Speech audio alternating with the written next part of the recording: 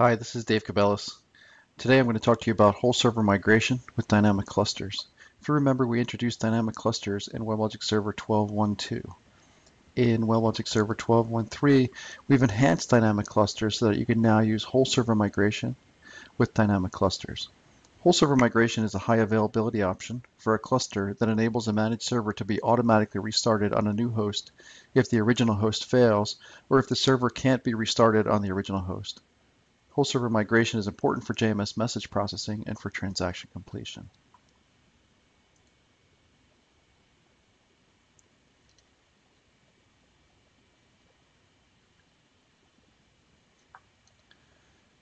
Oracle provides complete choice when it comes to cloud infrastructures.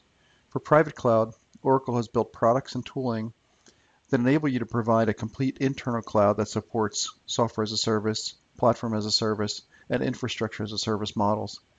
This product set spans the whole stack, from hardware, including WebLogic and Exadata, operating systems, middleware, including our subject for today, WebLogic Server, to applications and management tools. Oracle also hosts a public cloud built on those same products that also provides software as a service, platform as a service, and infrastructure as a service capabilities.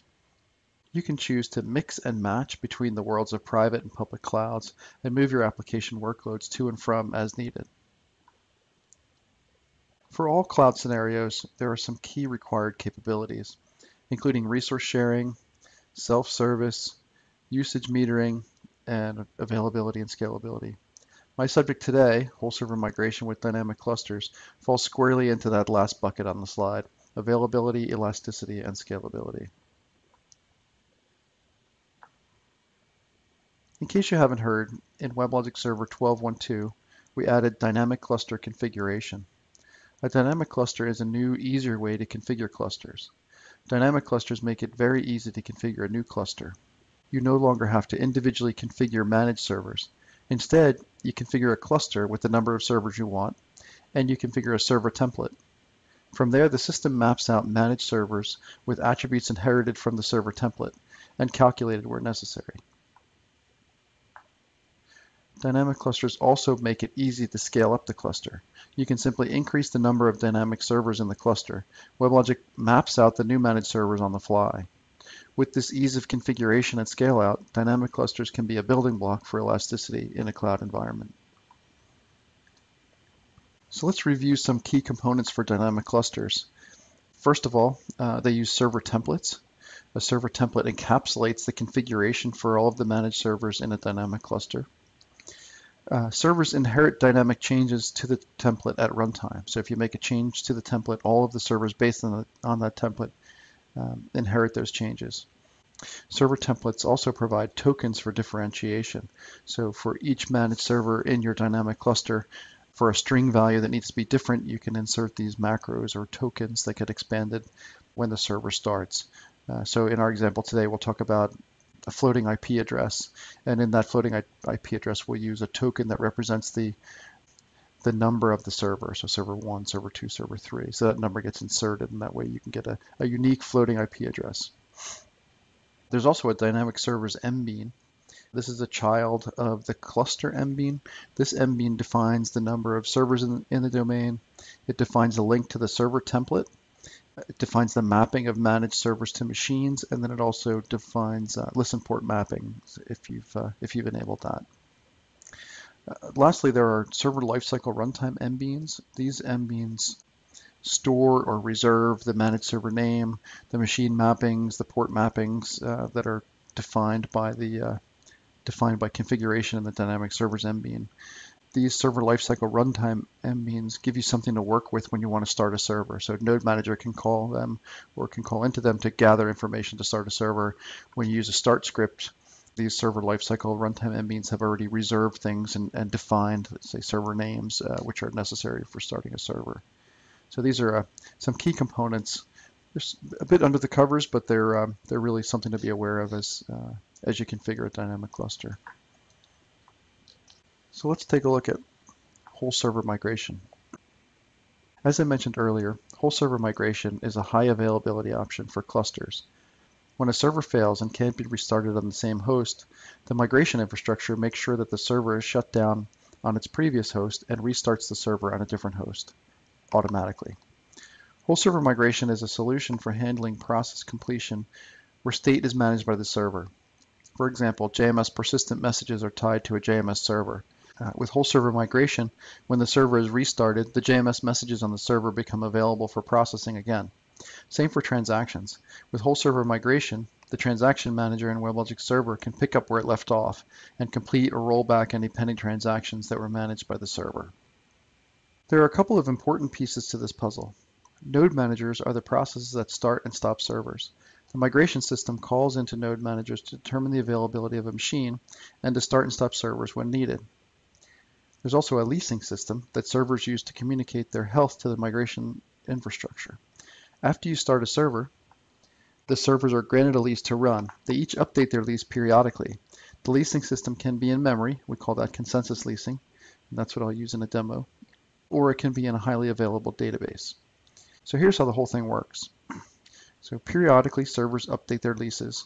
When a number of lease updates are missed, the system considers that server to be defunct. Even if the server is running, if it can't update its lease, it will shut itself down to prevent conflicts. From there, the migration infrastructure grants a lease to another host in the system and calls the node manager on that host to restart the managed server. There are a few important configuration attributes that need to be set to enable whole server migration with a dynamic cluster. You definitely need to define floating IP addresses, you need to enable automatic server migration, you need to enable leasing, and you need to define the candidate machines. For doing this, server template configuration is really important. So in the server template configuration, that's where you define the listen address for servers in your dynamic cluster. With that, you can define, we can use that macro that I mentioned earlier, as shown on the screen here, where we've got a listen address that says 192.168.100.10, and then the last digit would be the ID or the ID number of the managed server. So if you're starting server 1, this would be a 1. If you're starting server 2, it would be a 2. You also need to enable automatic server migration for the servers based on the template. So that's really important. At the cluster level, you have to enable a leasing system.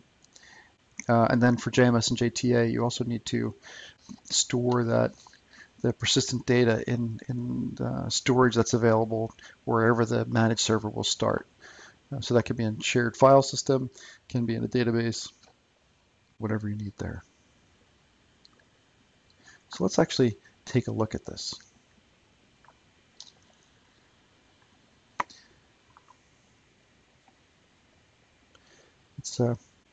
Let's walk through the process of configuring whole server migration for a dynamic cluster. It's really pretty easy. So in my environment, I have 3 virtual machines set up. I have a host here. This is admin server host. This is really for hosting the admin server only. I have the admin server running here. And then I have 2 other virtual machines that act as hosts for managed servers. So I have machine 0 and I have machine 1. So this is already set up and running in my environment. So if we switch back to the admin server, we could take a look here and see, let's take a look at the machines I have configured. Here we go. So let's take a look at, you can see this is machine 0. And really what's important here is node manager, how we're going to get to the node manager. I'm using plain here. Here's the IP address of my node manager and the port, of course, that's running. So I have that set up for the other machine as well on the other, so it's machine 0 and machine 1.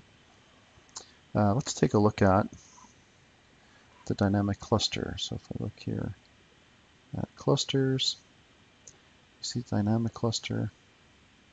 The first thing to look at here is the servers tab. So the top of the servers tab encapsulates a lot of the information on that dynamic servers MBean. That's a child MBean of the cluster that I talked about. It tells us what template we're using for dynamic servers in this cluster. It tells me the number of servers I have configured to run.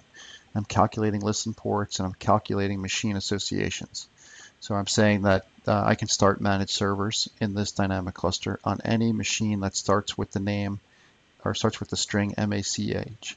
So it'll start on on machine 1 and machine 0. It won't start on the admin server host. So we've kind of set that up on purpose.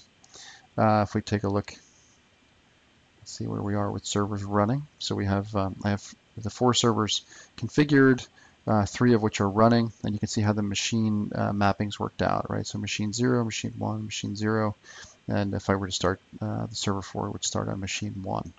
So I have 2 machines running on, or 2 servers running on machine 0 and 1 on machine 1. So let's take a look at the server template. So here's my server template. And this one of the most important parts here is this listen address. This is where I use that macro, the $ID macro. So this, in this case, I'm using the IP address 192.168.200.2 something. So this for server 1 it would be 21, for server 2 it would be 22, for server 3 it would be 23, and so forth. So that's and the floating IP address, of course, is important for whole server migration. As you move these managed servers from machine to machine, you want the IP address of that that clients can listen to be in the same place. So now let's look at the cluster configuration again. Oh, no, let's look at migration first. So we have to enable migration. Here it is, automatic server migration enabled. So you have to select this checkbox, and now all servers based on this template will be migratable. Now, of course, we do have to have the cluster set up for migration. So I do have I have a set of machines selected here. If you don't select any machines, it'll migrate to anywhere in the cluster, any machine that's available to the cluster. If not, if you define here, then this is where migration can happen. Migration basis. So here I've set up, I've enabled consensus leasing here. So let's actually kick this off. So let's go to machine 0 here. Machine 0 is running 2 managed servers. If you remember, it's got dynamic cluster number server number 3 running, and it's got server number 1 running. So we're gonna kill server number 1, and we have to do something like a kill instead of a graceful shutdown. On graceful shutdown, no migration would get triggered, but in something like an abrupt shutdown, an abrupt failure, that's where you'll see migration trigger. So we're gonna grep for the process. So I'm looking for the process for dynamic cluster server 3, and I see that this is my my process number. So now I'm going to type kill -9.166.87. So that will abruptly kill that server. So we can see there's some activity going on here. And then if we look at this other machine, we'll see after a few seconds, it should take about 30 seconds. Then we'll see the results of the migration machinery kicking in and saying, okay, so somebody else needs to run this this managed server for us. Who else is available? Oh, it looks like machine 1 is available, so let's start it on that machine. So like I said, it takes about 30 seconds. Each lease updates are 10 seconds apart, and it's 3 failures that will trigger migration. So while we're waiting, I'll speed up the video.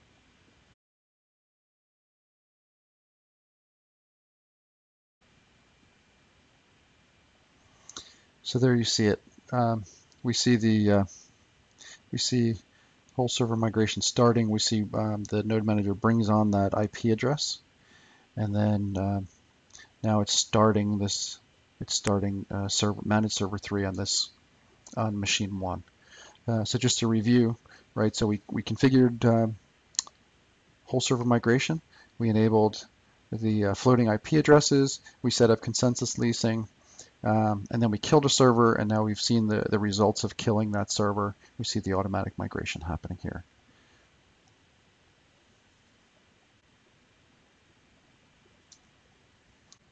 Just to review what we talked about today, Oracle provides complete choice when it comes to cloud. We have a full set of capabilities that provide infrastructure as a service, platform as a service, and software as a service for your private cloud and Oracle's public cloud. Dynamic clusters provide simplified configuration and simplified scale out for a cluster. Whole server migration enhances the high availability for a cluster, especially for JMS. A combination of dynamic clusters and whole server migration is available starting in WebLogic Server 12.1.3. If you want to learn more, you can download and install WebLogic Server 12.1.3 and try out dynamic clusters for yourself.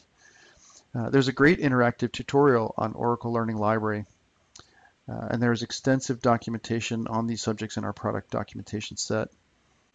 You can also get involved in the WebLogic community through Facebook, Twitter, YouTube, and other pathways listed here. I really encourage you to do that. We're happy to have the interaction, and we're happy to hear what you have to say. So that's it. Thanks for watching my video.